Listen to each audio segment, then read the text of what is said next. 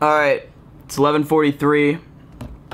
I was up decently late last night editing, but it's time to leave, man. I got like 15 minutes to get packed up and get out of here. It's time to go to the airport. Going to Ohio.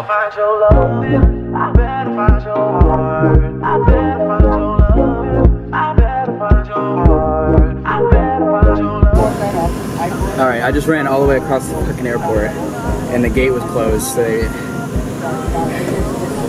I had to beg her to reopen it and they had to escort me onto the plane.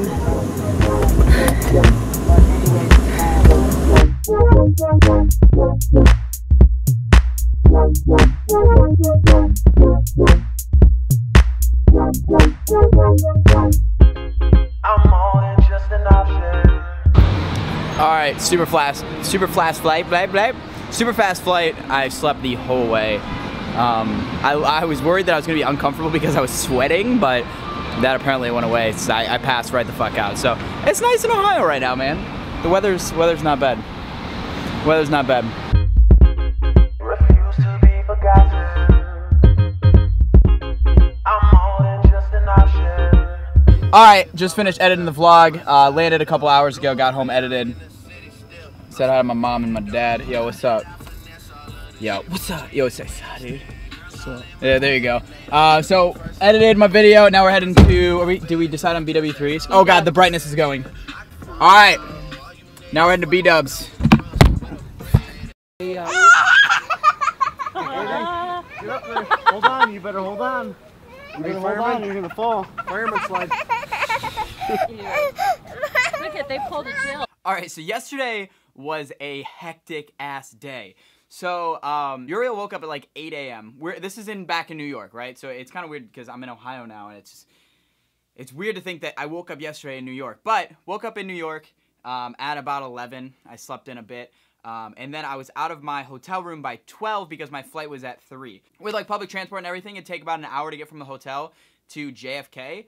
So I planned all that out. This is my first time ever going on a subway by myself. First time actually like understanding what I'm doing, where I'm going, which trains I'm getting on, all that bullshit. I only got on the wrong train once. Only on the wrong train once. So I'm pretty happy with that. But anyways, I made it to JFK with plenty of time to spare.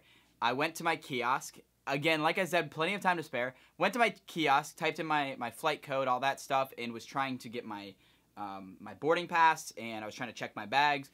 And I got like an error screen, and it like printed out, and it's like, you need assistance, please go stand in line, blah, blah, blah.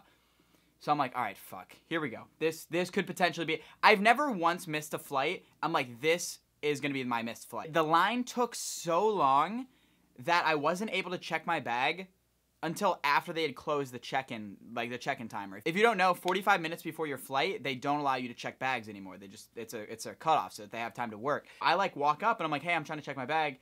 And she's like, oh, I'm sorry, like we're not accepting it anymore because your flight leaves. And I've been standing in line for 2 hours. So then she like got clearance from her manager and they like had to like override the system. Like this looked like some movie shit. All right, did you get it? And he's like, all right, I'm turning it back off. Dude, it was looked like a fucking movie, man. Got my bag in last second.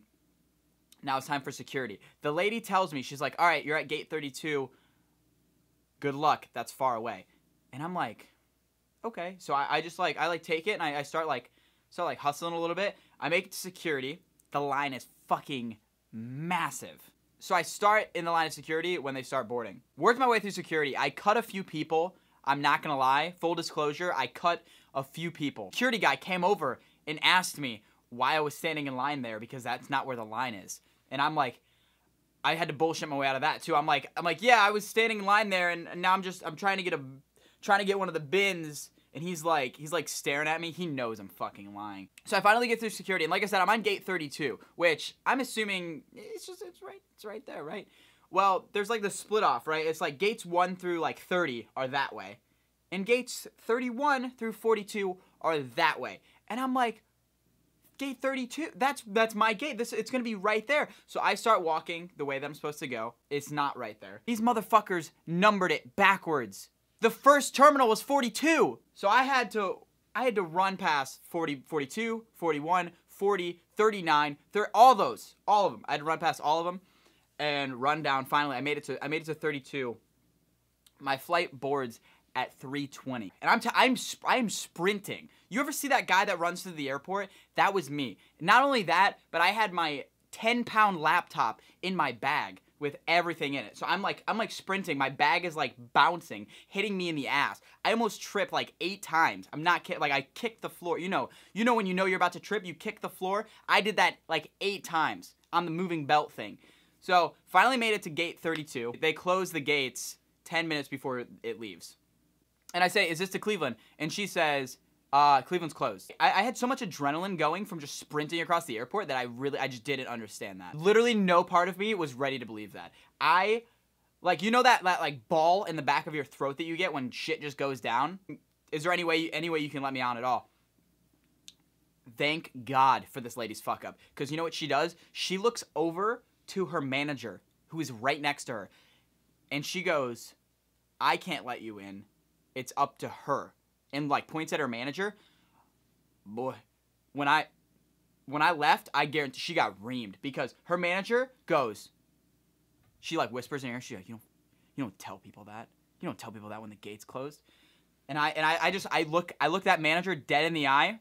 God bless that woman. I look her dead in the eye and I'm like, you gotta let me on.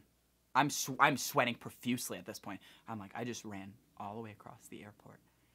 I looked at her dead in the eye and I'm like, listen, I wasn't late to the airport. There was a super long line at check-in. I sprinted all the way across the airport to make it here. I'm trying to go home and visit my family. I'm like, you gotta let me on. You gotta let me on. I'm like, it is 3:07. It says the gates closed 10 minutes early. There's 13 minutes. You gotta let me on. She's like, no, I'm sorry. There's nothing I can do about it. And I just sit there and I swear to God, it felt like 20 minutes. I sat there and I stared at that woman right in the eye. I'm just like staring at her. She will not make eye contact with me at this point. She's just looking at her computer and I'm still just standing there just like this. She calls over like the security guy and she's like, can you escort him to Cleveland? And I'm like, thank you so much. She's like, just go. I'm like, thank you so much. She's like, go. I'm like, thank you. And he walked me out to the gate. They legit had to like escort me. Everybody on the way is like, they're stopping me. They're like, are you allowed to be? And we're like, yeah, we're good, lady. And I'm just, oh, boy. And then I hop on that airplane. I was so out of breath. I'm just sitting there. So that was my travel day. I know, I'm sorry I suck at telling stories. Tomorrow's vlog, we are going to be going to the wedding. That's why I came to Ohio. I came back home to visit my family. And also go see some old friends. They're getting hitched. Do people say hitched anymore? They're getting married. So I'm going to a wedding tonight. So you guys will be seeing that. But I appreciate you guys watching the video. If you guys enjoyed, like I said, feel free to leave a thumbs up. And I will see you guys again tomorrow. Peace out, guys. Goodbye. Refuse to